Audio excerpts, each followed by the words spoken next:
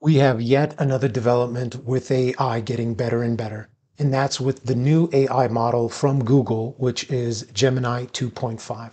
Now, models keep coming out, so I wasn't planning on making this video, but Gemini 2.5 is something special that we should talk about for a couple of different reasons.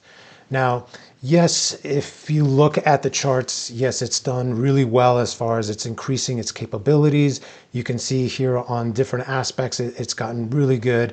It's even number one in a couple of different things, better than OpenAI, better than Grok on some things, although in other things, Grok is still good. So the thing is that now this is really up there on par with OpenAI, with Grok, with some of these other ones. So these are definitely the big three.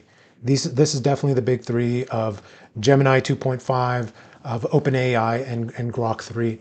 Now, the thing about this is that you can actually access this. You can still use the regular AI from Google, Gemini, but as far as the 2.5, you have to go to Google Studio. So it's very easy. You can go in there, free access, and it's very powerful. So definitely recommend going in there and trying it out. I went through and tried it with several different things, and it was very interesting, very capable. And that's the big thing here, is that it's very capable because it has enhanced reasoning. Google specifically states that Gemini 2.5 models are thinking models capable of reasoning through their thoughts before responding, resulting in enhanced performance and improved accuracy. That's really important.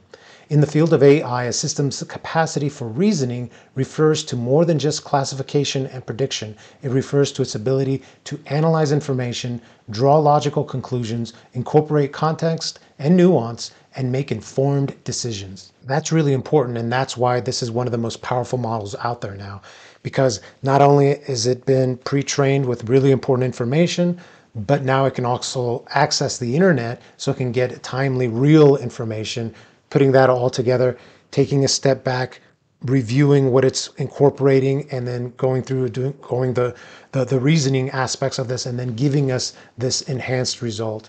So yes, very powerful. Highly recommend using it, testing it out. And that's the big thing, is that we should be testing it with different models. I know some of us prefer certain ones like ChatGPT or Minstrel or Grok, whatever. But you should always be comparing and seeing, okay, which one is giving me a better result that I can use now for whatever I need. So that's really important to have that type of mindset as well. And again, comparison. And remember, we're using AI literacy, so we're still verifying things. Although, as just stated, it has definitely increased accuracy. So that's really powerful as well. Lots of times instructors might say, hey, I don't want to use the AI because it gives me false information, hallucinations. That's right, it can, just like a real person can, right? A real person can give you false information. So the thing is that these AIs are becoming much, much more accurate by the week, by the month. The accuracy is definitely increasing. So that's why we need to consider, okay, how can I incorporate this into my teaching, into my learning, because it's becoming so powerful and so accurate as well. Now, the big thing about this is that this is really powerful for Google, because they've been working on enhancing their AI capability in many different ways, to include multimodality. So with images, it's really powerful as well. So here's something interesting that I did, is I went in to use their image generation, and I asked it for a simple image here of a cool image of a futuristic robot getting hit by lightning as it receives a diploma from graduating the university. And it gave me this very cool looking image, not exactly what I wanted. The cool thing here is that you can modify the image by simply telling it, oh no, make it more realistic with lots of colors, have the robot wearing a graduation cap and holding a diploma being given to the robot by several different male and female professors. And it gave me this. The robot's gone, right? So that was a little bit not what I wanted. And then I asked it, well, what happened to the robot? And said, oh yeah, sorry about that. Here you go. And it puts it back in. So that's great. And then I gave it another modification. I said, make the art style more realistic, add dramatic lighting, and be sure that there are both male and female diverse professors, and that the robot is reacting in shock by getting hit by lightning. A little humor there, reacting in shock. And then it gave me this, which was very interesting, very, very cool in itself. Not the best image, but still very powerful as well. And this is something that they are continuing to do by enhancing their overall capabilities with image creation, multimodality, understanding, and again, just a more powerful model.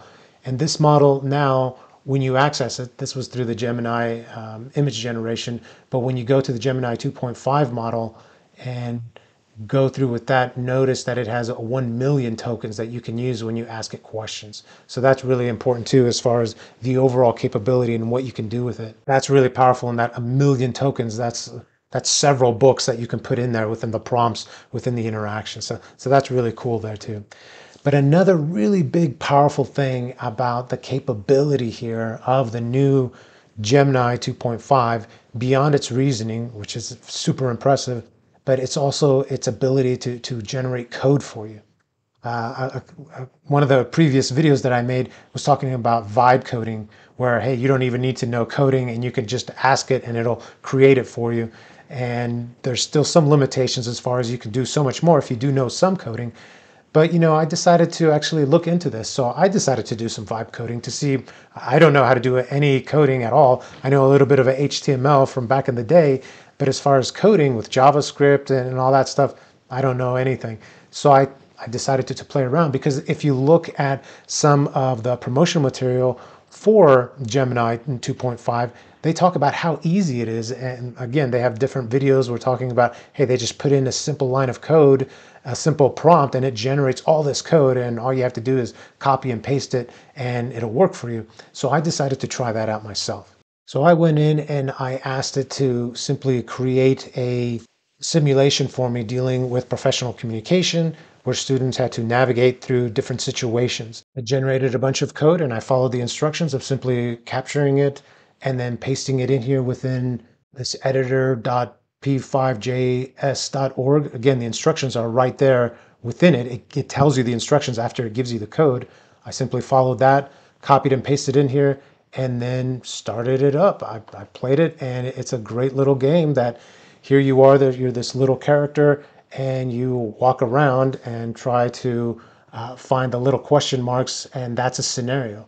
You go through and answer the scenario. It gives you different options. Again, things that are associated with professional communication. And then sure enough, if you can answer that, you keep going, answer all the questions. And then finally, you're presented with this little certificate of saying that you accomplished the task. You won and you're a professional communicator. So this is a nice and interesting thing in that this is really powerful, because I was able to go through and make it. And again, I don't know any code. So I was able to create this, and it only took me a couple of minutes. It was going to be faster, but a couple of times I didn't like something, so I went back and I said, can you change this? And sure enough, it just regenerated the code with those changes. And then there was one error, and I said, hey, here's the error. I copied the error, and I said, hey, here's the error. What do I do? And it simply rewrote the code and said, now try it. And it worked. So that's the powerful thing of, again, this vibe coding. Now, I'm not ready to say that, hey, we don't need coders anymore, because there's still a lot of things that go on, and this is just a basic implementation.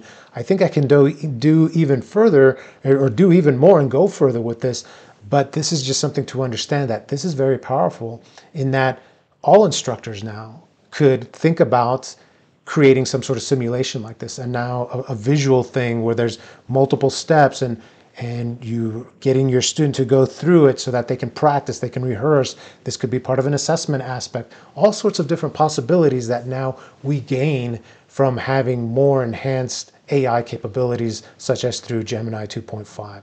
So that's really powerful for us to at least consider, to at least go into and try out for yourself, because it's becoming easier and easier to create this type of code, to work with it, to make really interesting dynamic things. So there's lots of examples on the internet, lots of things going on that people are making, again, without having code knowledge. This is a fun thing. Again, I wouldn't say we could replace our coders with this, because there's lots of things still going on in the background. But again, the AI is able to do more and more of those background aspects for us. So this is something definitely to think about as far as how we're even teaching coding and understanding the pros and cons of vibe coding in this way. So lots of powerful things that have come out from Gemini 2.5. It doesn't, I wouldn't go so far as to say that it's the best AI out there.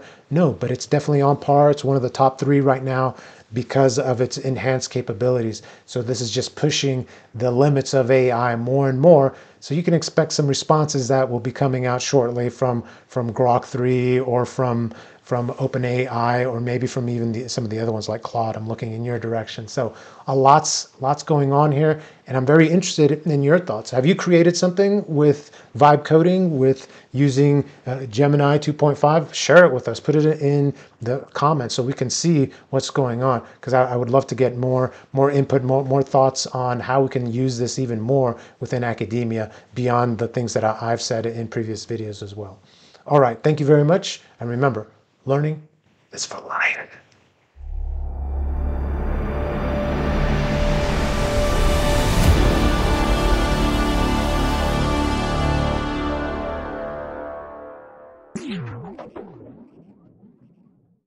Thank you, everyone. Remember to like, share, subscribe so that we can continue to develop our overall community of inquiry.